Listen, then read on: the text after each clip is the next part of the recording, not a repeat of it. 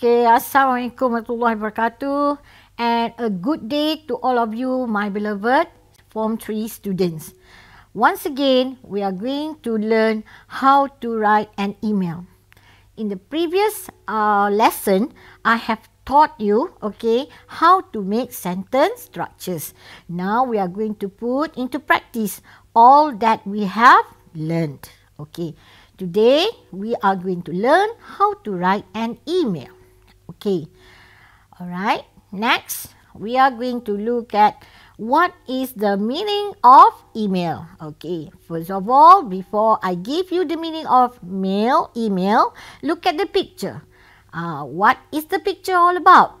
That is a picture of a big happy family. Alright, okay, so when we talk about email, we are talking about formal and informal email. Okay, that is, the picture is about what? Celebrating birthday.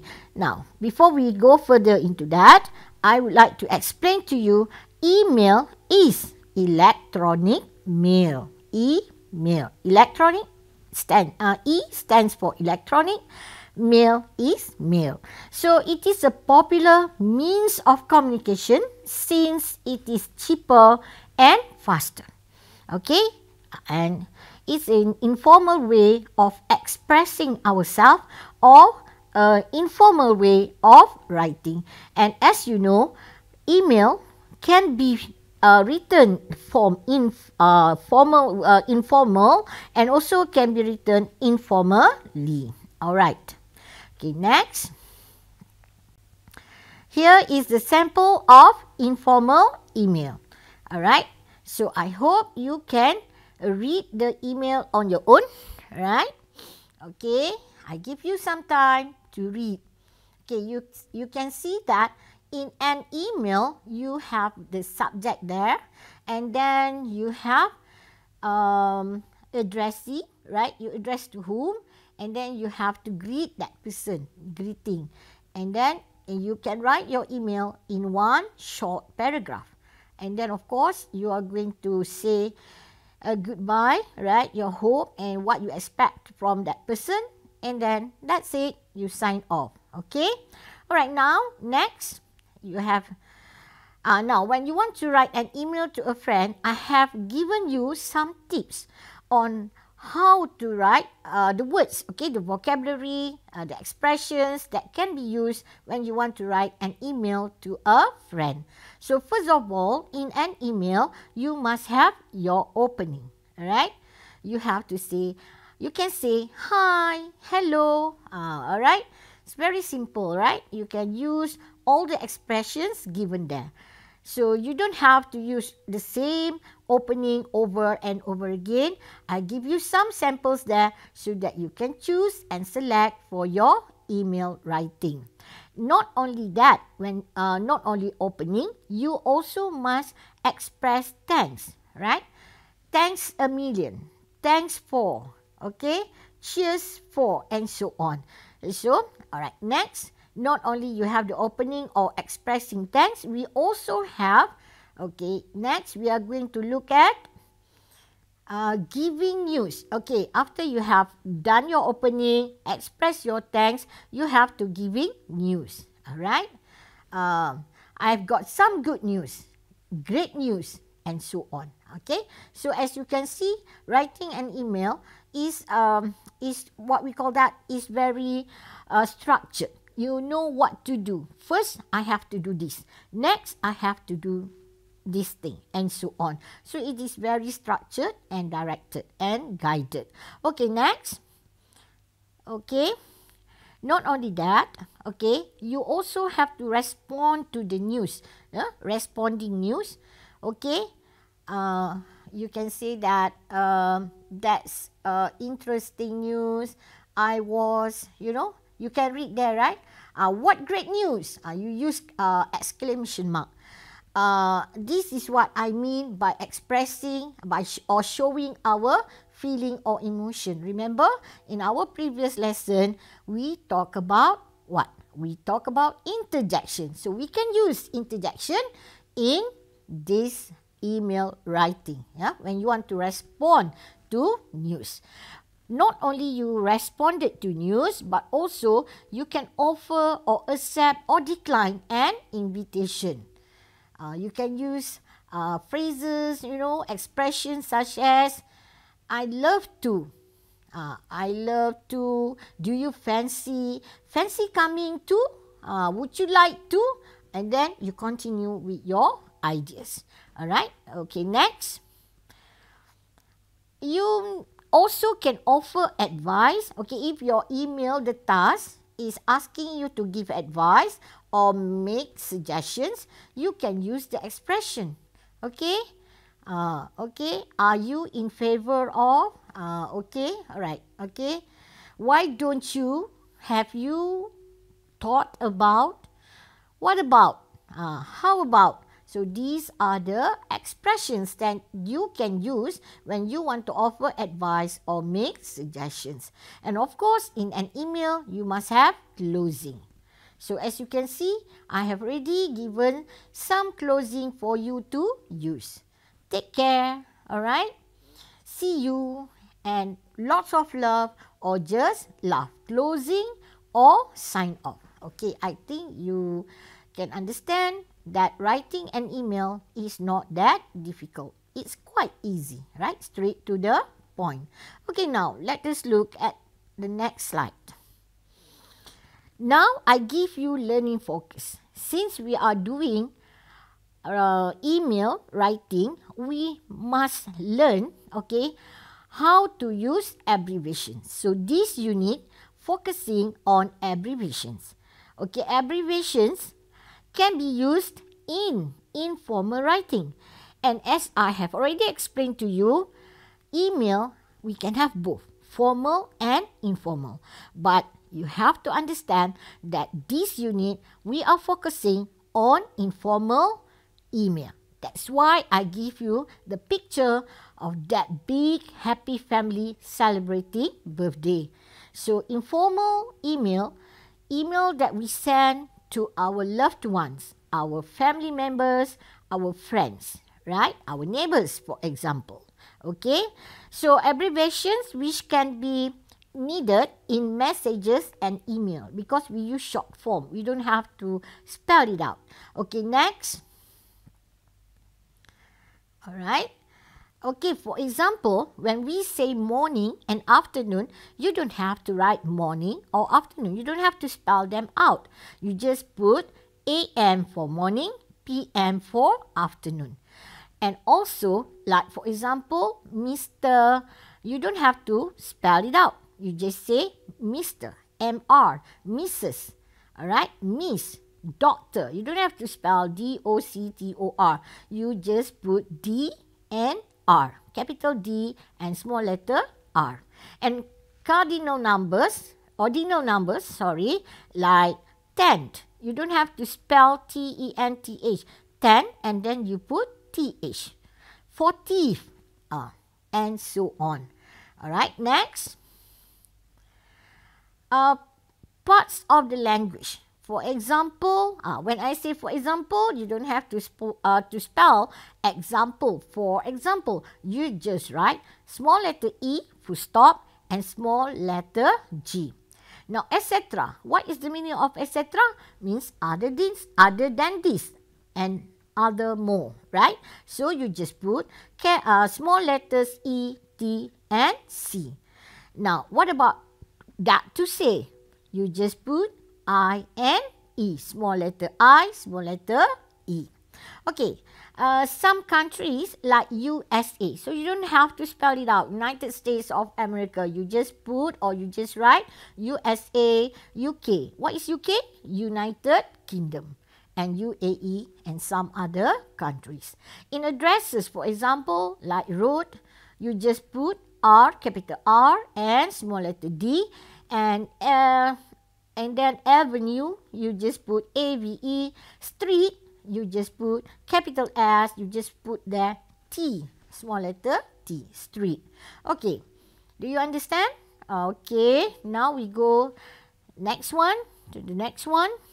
Okay, in your book, you have an exercise whereby you have to rewrite the sentences with abbreviations, right? In your netbook or your notebook, it's up to you. As long as you do it in your exercise book. Okay? Okay, now let us look at the question. I look like my mother's side in the family. Right. So what? Okay. So the answer is in what? I.e. my grandmother, my aunt and my cousin. So the answer is I.e.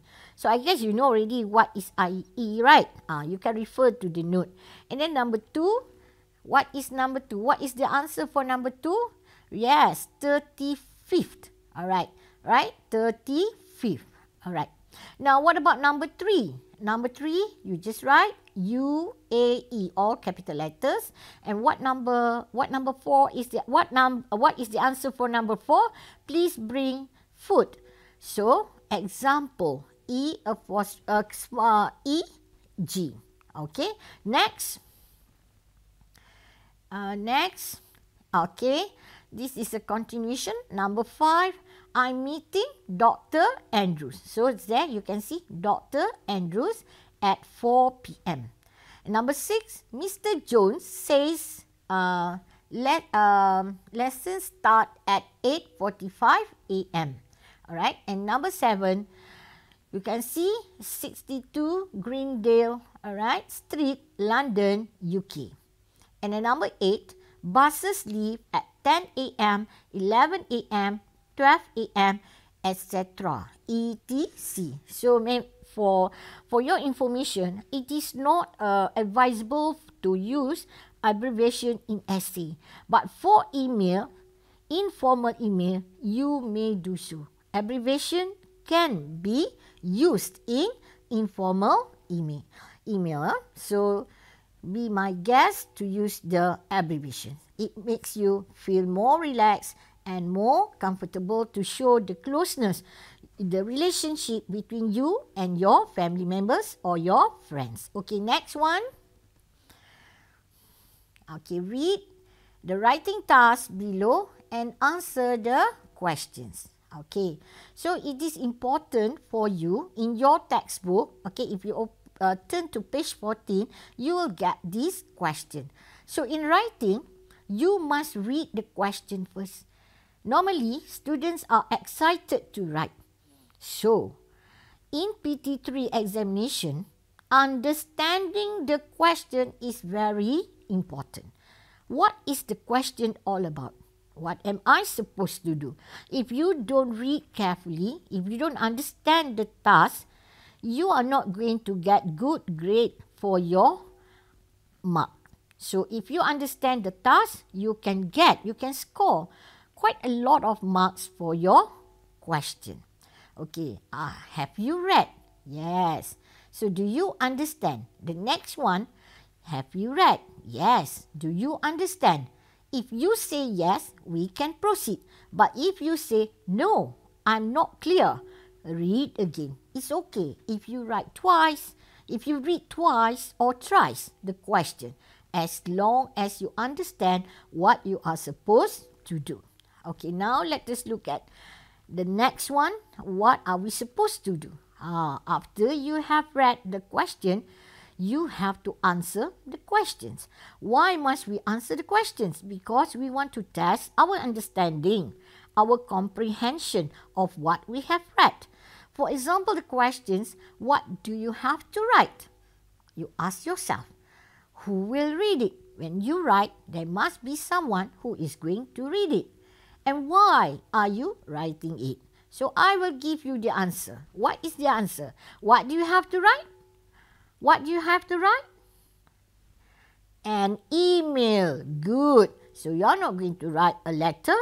You are not going to write a postcard, but you are going to write an email. That is very important. You know what you have to do.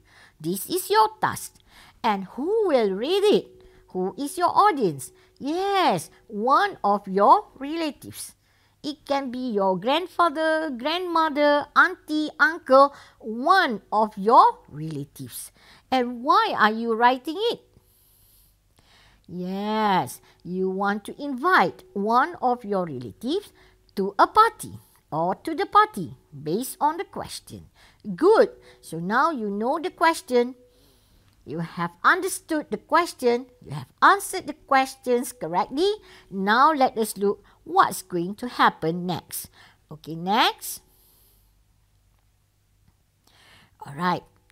You have to read the example of email and then underline the abbreviations because we have learned abbreviation just now. So I want to test your understanding on abbreviations by asking you to underline the abbreviations found in the email. Okay? Alright. Can you read the email now? Okay. Alright. You look at the email. Look at the format. Right? Look. It is very simple, very easy to write an email. So you don't have to worry a lot. If you cannot make complex sentences, I think you can manage with simple and compound sentences. It's very simple, short and precise. Okay? Alright. Okay, now we go to the next slide. Okay. Alright. Next slide. Okay. Now, you have read the slide. Okay, you have read the email. You have understood what is it all about. Now let me guide you how to write an email. Okay, like what I have told you before, in building block sentences, I teach you step by step. So in writing email also, we go step by step. So those who are very good in writing emails, bravo, congratulations. But those who do not understand how to write email, don't worry, don't be scared. We are going to learn it step by step. Now, first of all, okay, if we study the example email again, alright, that Rashida had written, Rashida had included first a greeting and then the reason for the party, and the third one, the time of the party. Okay, fourth, the date of the party. Fifth, ask the reader to reply to the invitation. Why do you think we have to ask for a reply? So that we know how many people will come to our party, so that we can prepare our party. We can prepare food and drinks, right? And of course, use informal expression, right? Okay. So if you want to remember, when you want to write an email next time, you can say a greeting, reason, time, date, asking to reply. Use informal expression. That's it. It's very easy, right? Now, let's go to the next slide.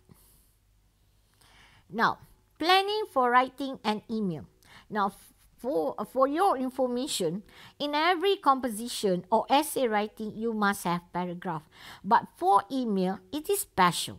You only have one paragraph for the body. So, first you have the greeting. Hi, Uncle Sam. That is what, okay, Rashida had written.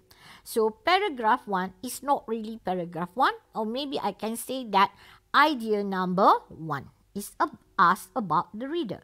How are you, for example, right? And then sentence number 3, you give the reason why you are writing. The next one, you give more details about the party, right? And then you ask the reader to reply and you have to sign off, okay? You have greet the person, then you have told the person what you want them to do, and then you have to sign off to show that that's the end of your email. Okay, so I think sign off, you can use love, Rashida. You can say love, lots of love, all my love, etc. It's up to you, and you can refer to the notes that I have given to you. Okay, next. This is exam task in the book. I think you are now able to write an email on your own. Alright, you must try this exercise so that you can put all the ideas together in one piece of writing. And for your information, writing an email is a popular question for PT3 evaluation. Alright? Question number 1 is normally write a postcard, write messages, and also email. So my advice is, why don't you give it a try? Okay, this is very simple, straightforward, and I know that you can do it. Alright? So you have done very well at school this year, and your parents want to have a party to celebrate. Just imagine our parents want to throw a party for us. Why? Because we have done well in our studies at school.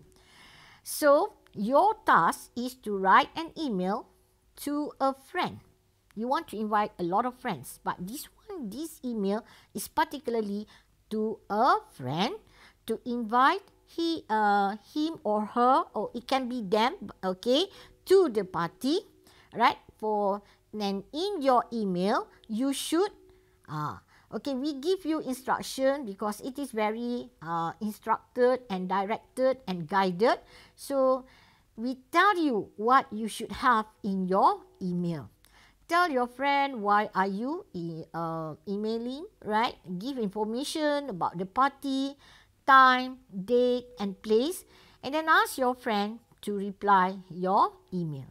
And we give you word limits 35 to 45 words.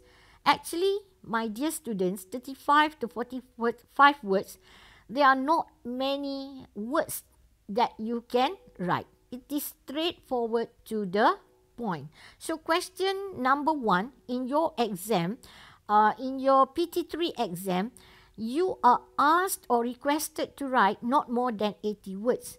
So this is only a practice to teach you that email shouldn't be long. It should be short, straightforward, precise, and concise. Okay. Alright, so in exam, you have to read and understand what you are supposed to do. Okay? Alright, and then after you have understood, take your pen or highlighter, underline all the keywords and all the key phrases. And then give the required information. What they ask you to do, you give them. And of course, don't forget to ask for reply and try not to exceed the number of words. Okay, next. Now, these useful expressions can be found in your textbook. You can refer to these useful expressions to write your email. Alright, so I think it is not going to be a big problem. Okay, you don't have to say that you don't have the words. I've given you the words. And to write the words, I have also taught you how to make sentences in the previous lesson. So I hope that you can use all the information and knowledge to write this email. Alright, so useful expression is given for you to read, remember, and use when writing email. How to invite, asking for a reply, and the vocab used in writing about special events. What are the special events? Celebrating your birthday, right? Celebrating something, celebrating your birthday, your wedding, and a lot of things that you want to share with your loved ones. Okay, next one. Okay, tips. Okay, many students like to have tips. Tips actually are techniques. Okay, in order to score full mark for question number 1, you can use these tips to score. So you have to practice these tips in order to score full mark, 20 over 20 in your PT3 exam. So as people say, practice makes perfect. There are 10 tips. I have come up with 10 tips so that you can practice writing the email using the useful tips. First of all, read. Now, people will say that writing paper is to write. But before you can write, you have to read. Because reading is like a compass. So that you are not going to be lost. Second, after you have read, you must understand what you have read. After you have understood, you must underline all the key words and key phrases that are given in the question. And of course, you have to check whether you have put all the points together. The ideas, the points must be used. Okay, and now we have 5. Now we are going to look at another 5 tips. Okay, next. Use simple language. Use simple sentences. You can add 1 or 2 compound sentences. And if you are sure of yourself and it is necessary, you can add 1 complex sentences. But for email, we want you actually to be able to write simple and compound sentences. What if you cannot write compound sentences? You have not mastered it. It's okay. Use simple sentences. Okay? And you must be concise and precise. And what about your tone? When you write your email, it must sound cordial, friendly, and it is informal. That's why we use abbreviation to show the closeness of the relationship between you and your friends and family members. And of course, when we write, we have to be sincere. Sincerity is important. Write from your heart. You mean what you say. And of course, follow the word limit. You don't have to go overboard writing until 100 words because short is the best. Okay, now let us look at the next slide. This is a sample of the exam task. Okay. Okay, can you see the task that I asked you to do? I give you a sample. You can read it. Alright, simple, right? Okay. Okay, you have read. So, what do you think? Is it okay? Alright. So, what I'm trying to say is that writing an email is simple. Okay. Not only writing an email is simple. Write notes, messages in postcards, right? They are simple, so please do not leave it blank. Try your best.